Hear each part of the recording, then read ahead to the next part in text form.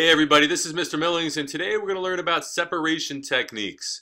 In an earlier video, we discussed how all matter can be classified into two main categories, pure substances and mixtures. And we said that if you have a mixture and you wanted to separate the components of that mixture, then a physical process would have to take place. Some sort of physical process would have to take place in order to separate the components of that mixture.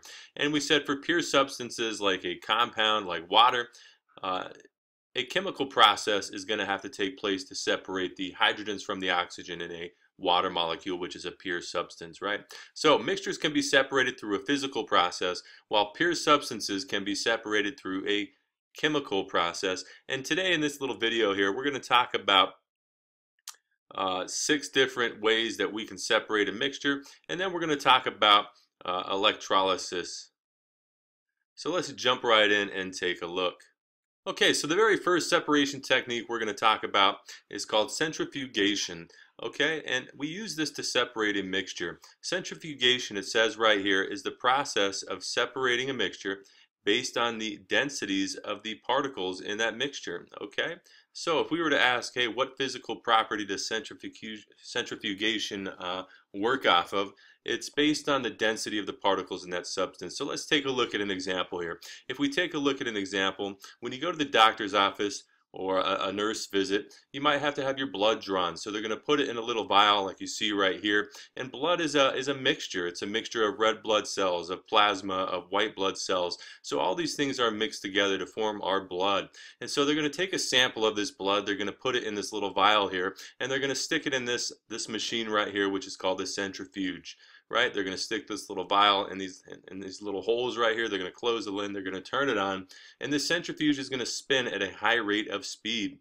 And what ends up happening is that the more dense red blood cells end up going to the bottom, while the less dense blood plasma ends up going to the top. So after a couple minutes, they're going to press the stop button, they're going to lift this little lid up, they're going to pull the vial out, and your blood is going to look like this. Okay, so it looked like this before, it looked like this after. This mixture of blood has been separated into red blood cells down below here, and what's left over is all the plasma on the top. So how does this work? Well, if we take a look right here, red blood cells have a density that is greater than the blood plasma, and therefore when you put this in a centrifuge, the red blood cells are going to go to the bottom due to their density being greater than the density of plasma. So centrifugation is the process of separating a mixture based on the densities of the particles in that mixture, and it's important to understand that this is a physical process. Anytime that we're separating the components of a mixture, it's going to be a physical process. So let's take a look at the next one. Alright, so the next separation technique that we can use to separate a mixture is called chromatography. Alright, and it says right here that chromatography is the separation of a mixture in which the components move at different rates. And we're usually going to use chromatography when we're trying to separate the components of an ink or a dye.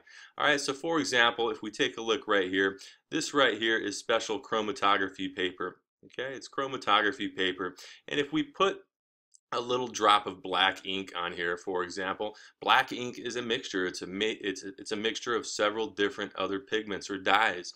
And so if we place this chromatography paper in this jar, and down at the bottom here we have a solution of methanol, which helps to aid in the chromatography process. Over time, what's going to end up happening, if we take a look over here, is that black ink is going to separate into the different colors that make it up, the different inks or dyes that are used to make up black ink. For example, black ink will separate into blue, into green, and into red. Okay, if we take a look right here, this green ink is going to separate into blue and yellow pigment. Alright, so chromatography is the separation of a mixture in which the components move at different rates, usually when separating the components of an ink or dye. So let's take a look at the next example.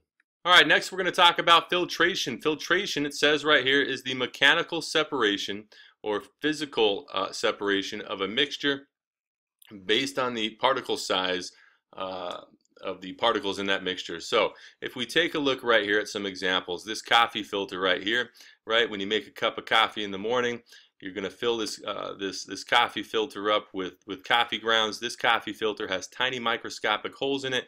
You're then going to add water to this, and so you have a mixture of coffee grounds and water. And so what happens is the microscopic water molecules pass through the tiny little holes in this coffee filter, leaving behind the coffee grounds, and so you're able to enjoy a sip from your coffee. Rather than having to chew your coffee in the morning. If we take a look right here, when you make pasta, you're going to use a colander, right, to separate the mixture of water and pasta.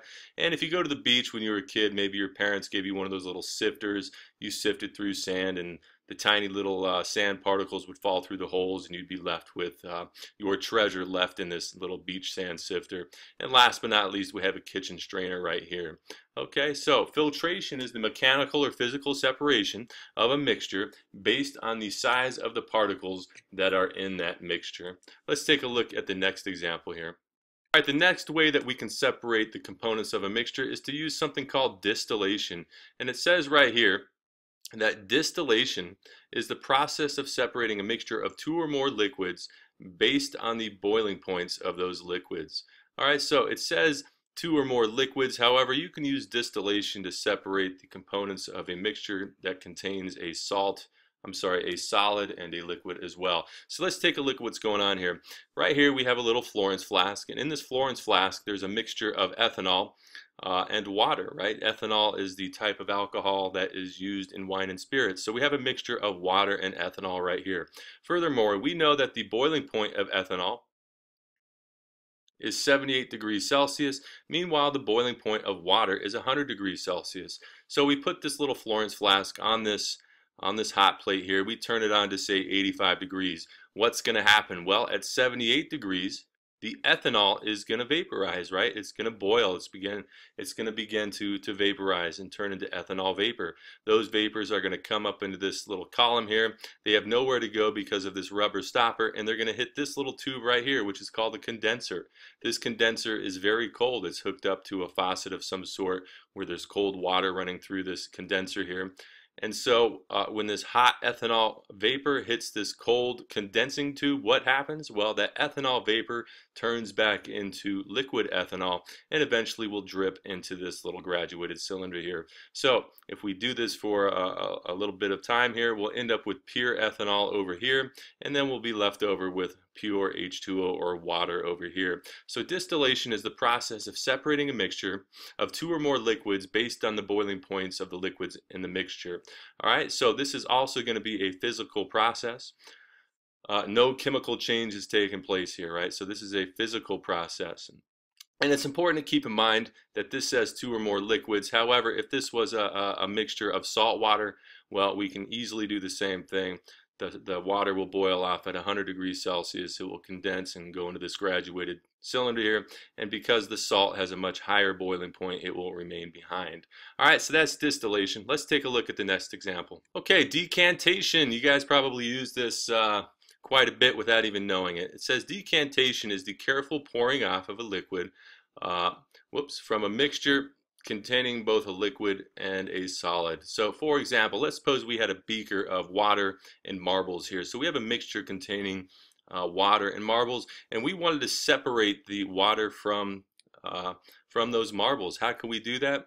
Well, we can use decantation. We can simply very carefully pour off the liquid from this beaker here into this beaker here, very carefully doing so, not making sure we don't pour any marbles in here.